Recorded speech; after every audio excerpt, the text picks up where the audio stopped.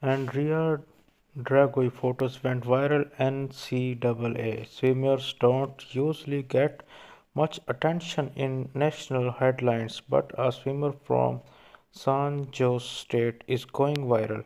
Andreea Dragoi, Romanian sophomore swimmer, is making a name for herself on social media. The college swimmer has more than 20,000 followers on Instagram, and that number is sure to grow in the future. Andrea went viral on social media on Thursday morning thanks to some national publications.